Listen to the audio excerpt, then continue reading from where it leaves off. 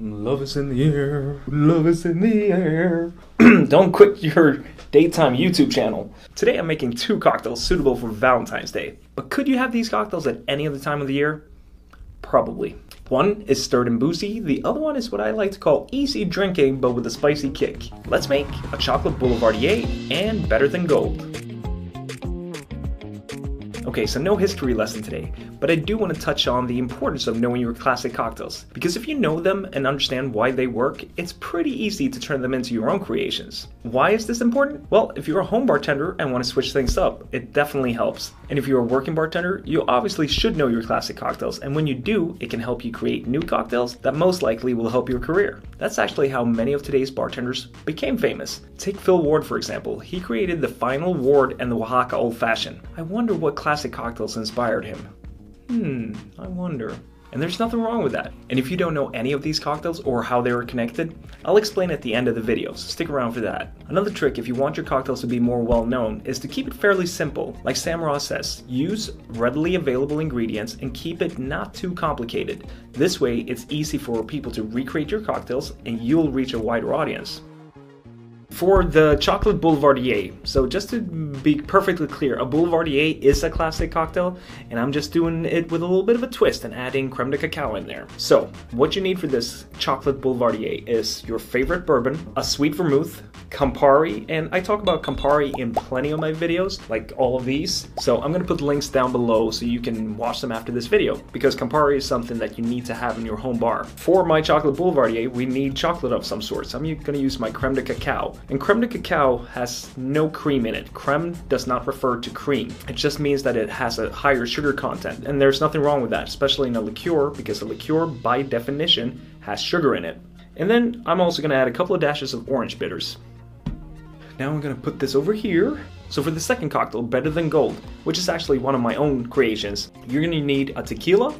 I'm using Casa Dragones, Creme de Cacao that we just talked about, so I'm using this in both cocktails, some fresh lime juice, some house-made grenadine, and I know that grenadine might be like, oh, it's not readily available and it's hard to make, but it's not, and I have a short video on it, this one, or I'll post it down below, but you need to make your own grenadine. It's super easy, trust me. And then a couple of drops of a chili tincture. Chili tincture, once again, that might sound like an ingredient that is like, oh no, do I make a chili tincture? Well, I made a video on that too, and it is super easy, and this will last forever.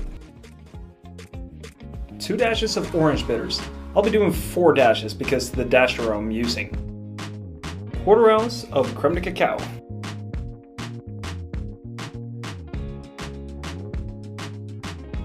Half an ounce of Campari. And can somebody please send me a new bottle of this? I'm out of it. Thanks a lot.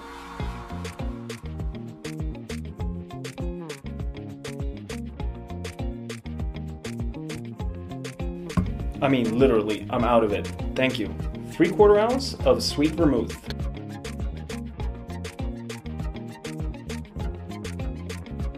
And 1.5 ounce of your bourbon.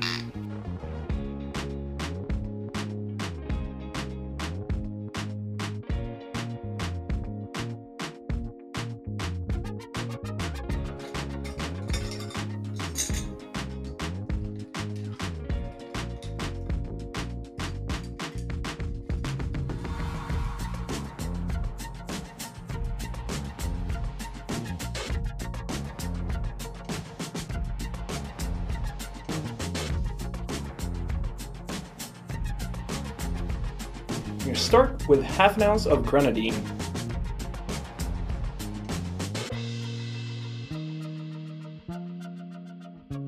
Half an ounce of Creme de Cacao.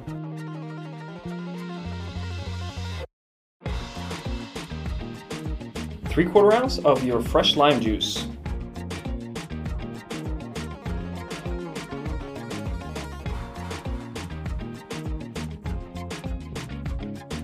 One and a half ounce of your tequila.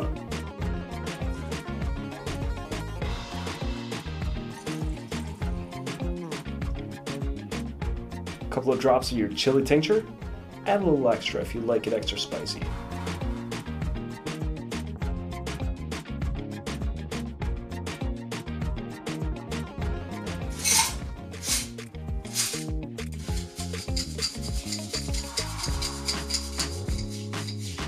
And I'm just gonna go over the top garnishing this cocktail.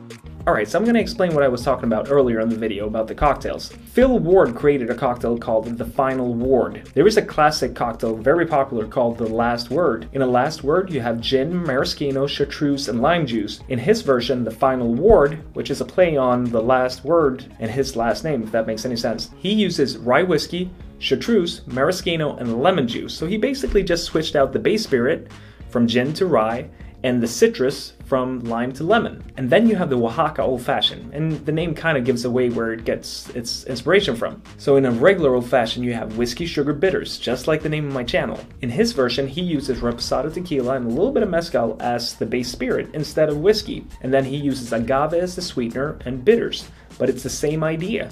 Okay, so I'm going to start with the Better Than Gold. The reason why I named it Better Than Gold was because when I researched the cocoa bean, I found out that the Aztecs or the Mayans, or maybe both, they considered the cocoa bean more valuable than gold. So I thought it was a cool name for a cocktail. Let's see, I don't want to poke my eyes out with these pineapple fronds.